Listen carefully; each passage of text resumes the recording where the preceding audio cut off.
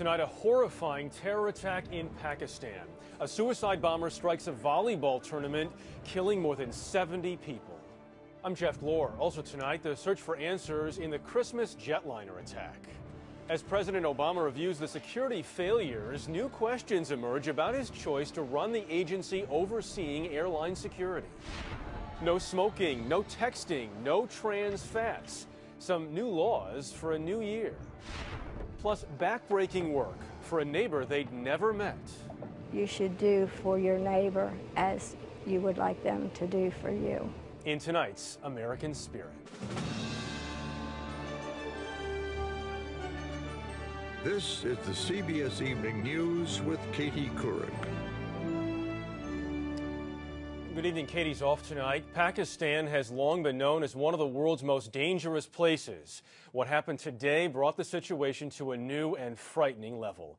A suicide bomber blew up his vehicle in a field during a volleyball tournament in northwest Pakistan. At least 75 people were killed, more than 60 others hurt. No one has claimed responsibility, but Elizabeth Palmer reports tonight authorities say it has all the earmarks of a Taliban attack. A steady stream of wounded people overwhelmed the local hospital. Volleyball players, spectators, and local residents. But police say they weren't the intended targets. The bomber wanted to attack tribal elders opposed to the Taliban, but couldn't reach the mosque where they'd gathered. Instead, he drove his SUV packed with more than 500 pounds of explosives into a field crowded with people watching a volleyball tournament. The massive explosion in the town of Laki Marwat leveled as many as 20 buildings. This is just the latest in a series of deadly bombings in Pakistan. Just 4 days ago, a suicide bomber captured here on CCTV blew up his car in the port city of Karachi, killing more than 40 people. Altogether, more than 500 people have been killed in bomb attacks since October, when the army launched a major anti-Taliban offensive. The Taliban have fought back with terrorist attacks right across this nuclear-armed country. All of this raises very worrying, serious questions over whether the government has a firm grip on the situation and whether it can actually protect its nuclear installations against possible Taliban attack. It's the ultimate threat from an insurgency that at the start of this new year appears to be growing in both ambition and strength. Elizabeth Palmer, CBS News, London. Now, 2 days after suffering one of the worst attacks in its history, the CIA vowed to continue hunting down the Taliban. And now new details emerged about Wednesday's suicide bombing at a base in southeast Afghanistan and about who was behind it. Here's Kimberly Dozier. Security may be tighter at the base today, but U.S. officials still don't know exactly how a suicide bomber managed to get in without being searched, killing 7 CIA agents, including the base commander. One former intelligence official tells CBS News initial reports indicate the bomber was being recruited by the CIA as a source. And a Pakistani Taliban commander today praised what he called their double agent. He said the bomber was avenging the killing of Taliban leader Baitullah Masood in a U.S. drone strike last August. Taliban sources tell CBS News the notorious Haqqani network was behind the attack, using Afghan operatives with help from colleagues in Pakistan. The Haqqani group covers both sides of the Afghan-Pakistan border. U.S. officials say the group is responsible for everything from suicide and roadside bombings to the capture of U.S. Private Bo Bergdahl. U.S. commanders say they've been stepping up attacks against the Haqqanis, sending an extra 1,000 special ops forces across Afghanistan over the past year. Another 500 are due this spring. Senior U.S. officials say the Pakistani government has also agreed to allow small numbers of special ops forces to operate on the ground in the Haqqanis' Pakistan stronghold. Forward Operating Base Chapman was key to gathering intelligence against the Haqqanis and coordinating drone strikes. That mission has been made much more difficult. The bottom line is this was a really important target. They knew what they were doing when they went after this particular base.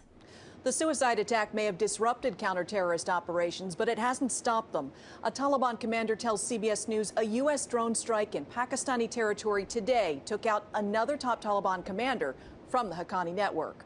Kimberly Dozier, CBS News, Washington. And more now on the attempt to blow up Flight 253 on Christmas Day. The Senate Intelligence Committee has scheduled a hearing for January 21st. They're trying to figure out how the suspect was able to board a U.S.-bound flight. And as Bob Orr tells us tonight, the White House is conducting its own investigation. The president is spending the last days of his Hawaiian vacation studying reports from his intelligence agencies, detailing the information and security gaps that led to the attempted bombing of Northwest Flight 253. While no one has yet been fired, a senior administration official signaled changes, saying the failure to share information is not going to be tolerated. The CIA, NSA, National Counterterrorism Center, and the State Department all had bits of information about Umar Farouk Abdul-Muttalib, some of it dating back to communications intercepted by the NSA in August. But Abdul-Muttalib was never put on a watch list or identified as a threat until the PETN explosive hidden in his underwear failed to detonate. Security experts say had the suspect been flagged for extra screening, the bomb would have been found. If that person had been a selectee, then a whole protocol that includes explosive detection that does detect PETN would have been applied. Sources tell CBS News it appears the suspect, Abdul-Muttalib, did not specifically target Christmas Day. Investigators say he did plan to travel during the busy holidays when big crowds and long screening lines would make it less likely that he'd face extra scrutiny. But he only picked the Christmas flight because that was the day a seat was available, and that's consistent with the way Al-Qaeda operates. The terror group does not usually target anniversaries, holidays, or symbolic dates. Instead, Al-Qaeda attacks when it's ready and sees an opportunity. Now, investigators tell us they still do not have any evidence of a wider plot. One official put it this way: we don't know of any other bombers in the pipeline.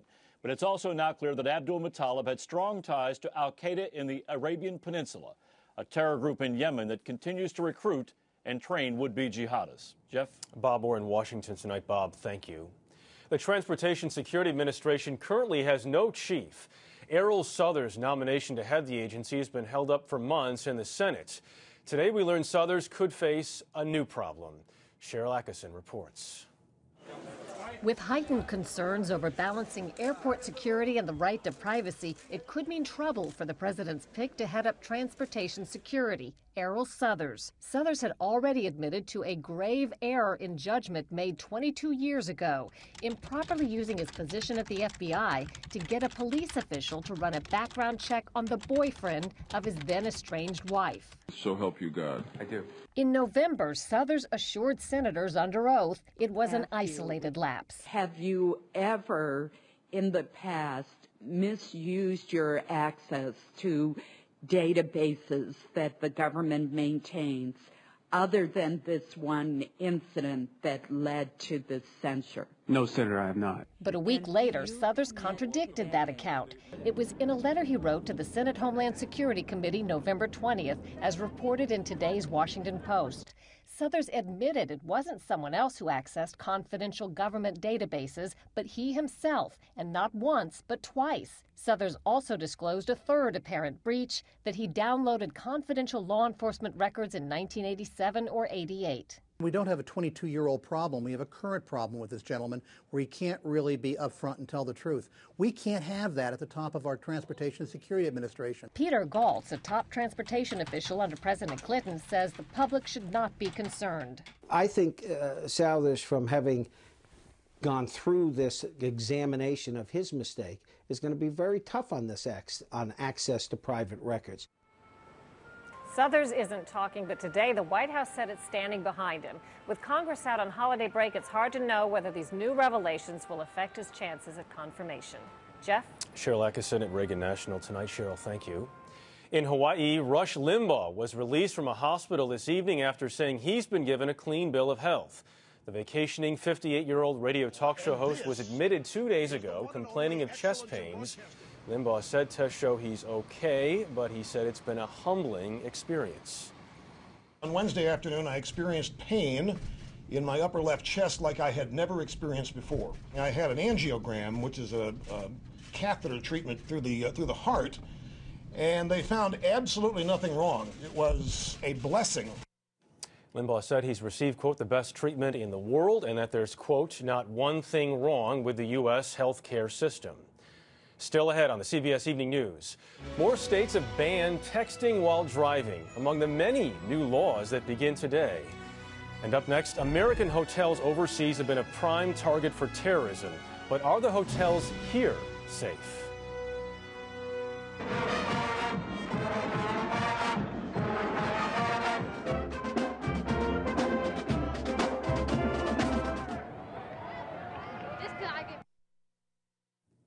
Today's horrific suicide bombing at a volleyball game in Pakistan is a prime example of the places that terrorists prefer to strike.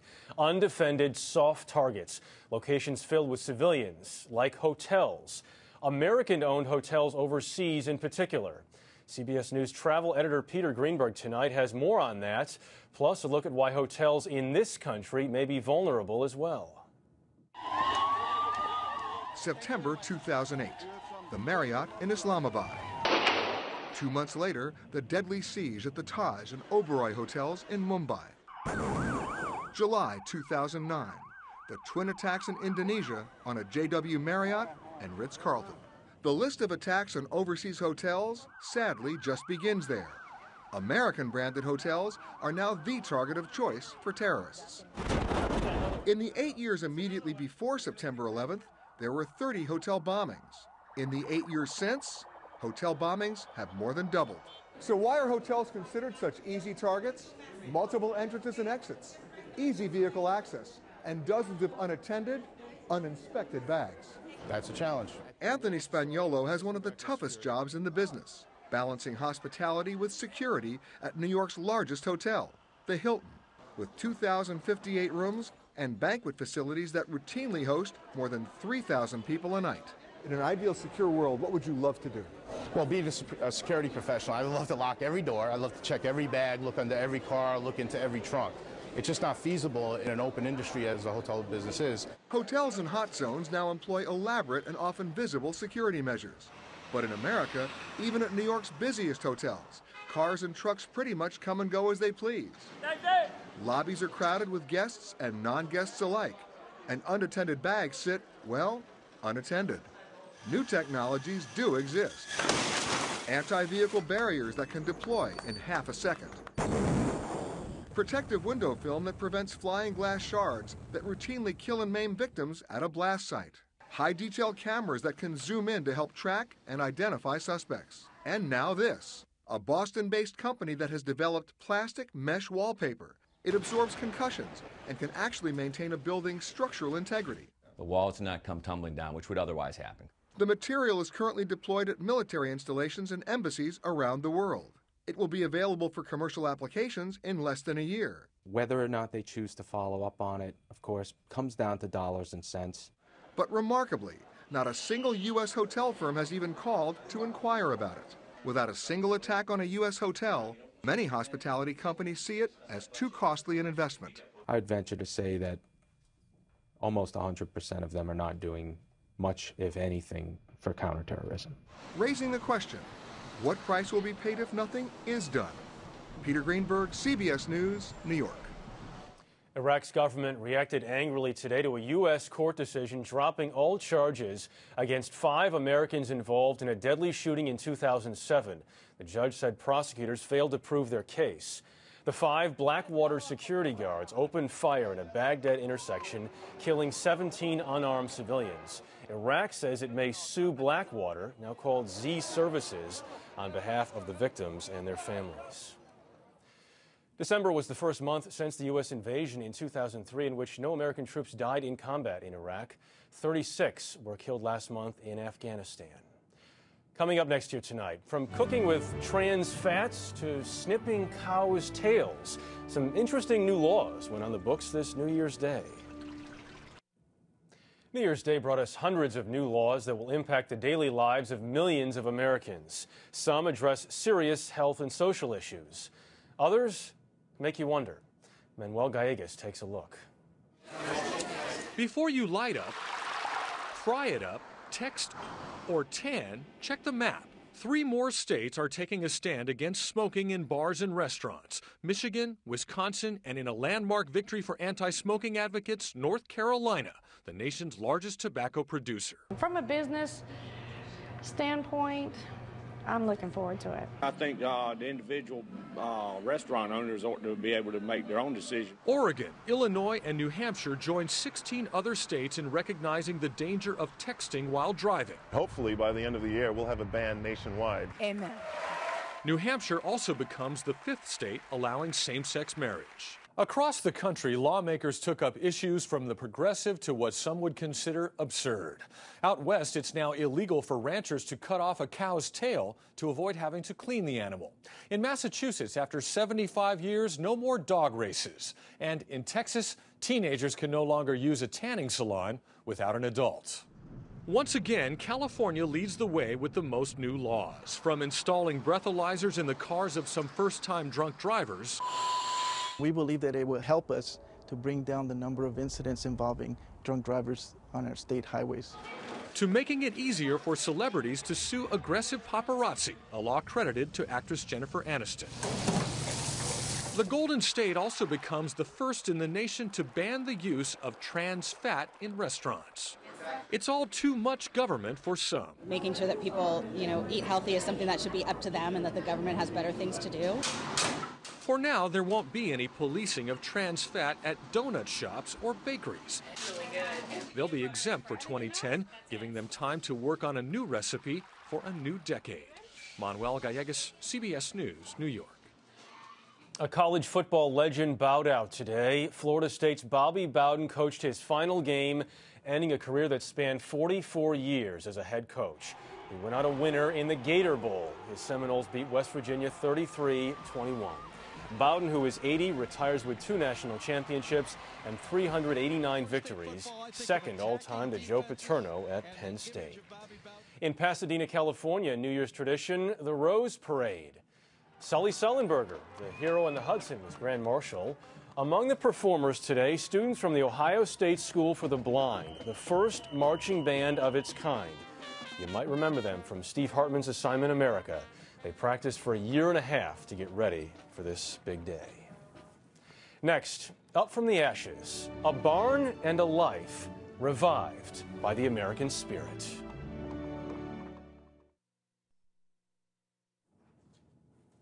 As we begin a new year, it is worth remembering another America that scarcely exists anymore. It is a mythic rural place, lacking in high technology, but as Jim Axelrod reports, it is rich in the American spirit. There's a timeless quality in the Cumberland Mountains of western Maryland, where steam engines puff through the valley on picturesque stretches of track, unloading trains full of railroad buffs who pay good money to get great shots. No place was better than Helmstedter's Curve, where John Helmstedter's barn made for the perfect picture. So imagine the shock when one day the barn was simply gone, burned to the ground in a fire. Come on! John Helmstetter lost a third of his cattle. His border collie Teddy perished as well. My whole life was going up, was going. The cost to rebuild was nearly $100,000, money John just didn't have. There was days when I just wanted to give up. Forget it. The railroad buffs like Carl Franz were devastated too. We said we have to do something to bring back what we once had and trying to recreate what was lost. So Carl raised some money to raise a new barn. His goal was $10,000, but by the time he was done, he'd collected over $41,000, covering what John's insurance did not. Thank you all very much. John Helmstetter couldn't have imagined rebuilding his barn without Carl's help. That's what friends do for friends. But how do you explain what these men are doing to help John put his life back together? Neighbors who John had never met. Hundreds of local Amish men showed up, providing 3 full days of strong backs and experienced hands, and leaving John Helmstetter with the will to go forward. There was no way I could get anything accomplished without all the help and everybody pitching in. So the train buffs get back their view. The Amish get paid a small fee from John, which they'll put toward their community health center. And John gets back his barn. His sister Ann says he's starting to put his life back together. He's now going to have his job back, which was his life. A community has been reminded of an old lesson that can't be taught enough. You should do for your neighbor as you would like them to do for you. If everybody were more helping, it would be a better place to live. A thought older than that steam engine running through John Helmstedter's farm, and more powerful as well. Jim Axelrod, CBS News, Cumberland, Maryland. Great story. That is the CBS Evening News tonight. For Katie Couric, I'm Jeff Glor. I'll see you back here tomorrow night as well. For now, Happy New Year. Good night.